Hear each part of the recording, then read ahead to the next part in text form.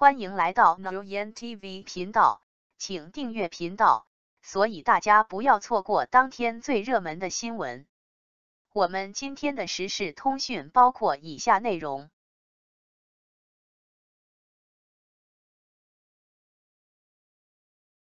汪涵带王一博化老年妆，大张伟满头银发，天天再无前锋的身影。天天向上，3位主持古稀之年化身老人，惹人深思。汪涵、大张伟和王一博3人组成了全新的主持团，接替了曾经的天天兄弟。他们颇具幽默感的老年妆，令人感受到了时间的无情。汪涵、大张伟和王一博的精彩表现，似乎证明了老骥伏枥，志在千里的真谛。然而，一名主持人的离开，是否会对节目产生影响呢？钱枫离开后，这档老牌综艺节目并没有受到太大影响。新人经过几个月的锤炼，已经具备了出道的实力。此次事件虽然破坏了钱枫的公众形象，但对节目组来说却是一次契机，展现了他们快速做出调整的能力。从主持人之间的默契配合到充满思考的养老主题讨论，这档节目不断创新，不断进步着。钱枫的退出并不值得唏嘘，值得感受的是这个节目组的实力和拼搏精神。他们不断努力着，不断挑战着自己，为观众带来更好的娱乐体验。即使面临困难，他们也能迅速做出调整，并让节目保持顺畅。据悉，这档老牌综艺节目还将进行重新剪辑，钱枫的身影将彻底在节目中消失。然而，这并不会阻碍这档节目的前进步伐。他们会继续努力，继续创新，为观众带来更多精彩内容。10位陆剧明星时装周精修 vs 未修，迪丽热巴与杨紫美翻，王一博帅。各大时装周揭开序幕，不少陆剧明星也都盛装出席，而迪丽热巴、王一博等人的时装周造型也引起不少话题。以下为10位陆剧明星时装周精修 vs 未修。长相思杨紫美翻，迪丽热巴、古力娜扎依旧是生图杀手，王一博帅，他从火光中走来，张静怡美上热搜。而南风知我意程毅和龚俊甚至生图更帅耶。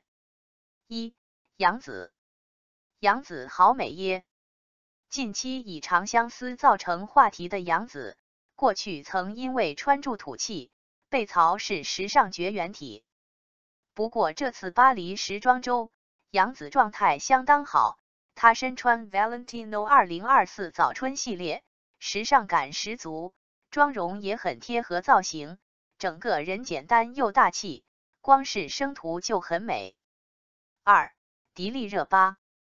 迪丽热巴今年是睽违4年再战时装周，这次她以 Dior 品牌大使、彩妆代言人身份亮相，一身 Dior 2024春夏系列白色长裙造型绝美，仙气四溢，仅是生图就美到发光，俨然是仙女下凡。惊人的美貌也再度引起网友热议不断，甚至连发光的发丝都成为微博热搜话题。杨幂。去年杨幂在《爱的28定律》曾被网友吐槽过有老态，然而刚宣布成为 NhaUyen 全球品牌大使的杨幂，一现身时装周依旧是全场焦点。杨幂身穿贴身黑色礼服，出了名的姣好身材尽现，简约又性感，搭上她自身的女王气场，实在美极了。白鹿。今年凭借长月烬明声势大涨的白鹿，早就是公认的古装女神，而白鹿换上一身现代装出席时装周，同样也美得出彩。这趟巴黎行，白鹿身穿米白底黑格西装套装，梳起头发，利落又大方，举手投足都充满时尚感，相当好看。张静怡。去年凭借点燃我温暖你人气高涨。近期又以她从火光中走来成为话题的张静怡，此次参与时装周的美貌相当惊人，在微博上更造成网友热话不断。她身穿 George's Hobbiton 2023春夏系列，一袭珠片刺绣洋装搭配红唇美妆，仙气四溢，根本是真公主本人，气质堪称一绝。10位陆剧明星时装周精修 vs 未修6，古力娜扎。古力娜扎本来就是演艺圈公认的顶级美人，混血感的外形相当吸睛，此次时装周依旧美得令人惊艳。她身穿一身西装套装，又美又帅，利落大方，与精修图根本零差别的美貌，更是引起网友赞叹连连，直夸她是生图杀手无误。7. 王一博。身为香奈儿品牌形象大使的王一博，近日也应香奈儿的邀约出席巴黎时装周。他身穿2024春夏预告款镂空花纹针织外套，染成一头白金发，相当醒目吸睛，时尚感十足。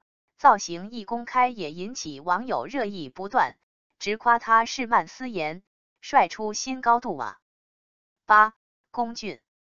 身为演艺圈公认的神颜男星，龚俊的时装周造型仍旧令人惊觉。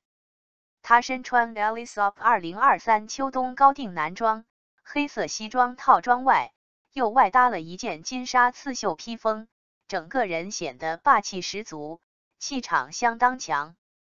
而比起精修图，小编倒觉得龚俊的生图更是帅得惊人，任谁都忍不住多留意一眼。9. 王俊凯。王俊凯真的太帅了。身为 Dior 品牌大使的王俊凯，近日也应邀出席了巴黎时装周。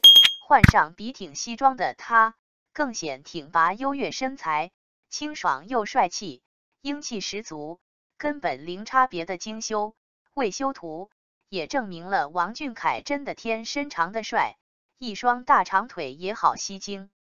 10. 程毅。前阵子以莲花楼人气飙涨，近期又以新剧《南风知我意》造成话题的程毅，同样也出席了巴黎时装周的盛宴。程毅身穿刺绣黑大衣，优雅又气场十足，宛如是真王子登场。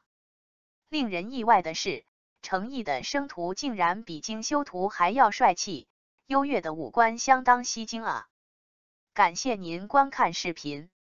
如果您觉得本时事通讯有用，请不要忘记点赞、评论和订阅。祝您生活愉快，充满活力。再见。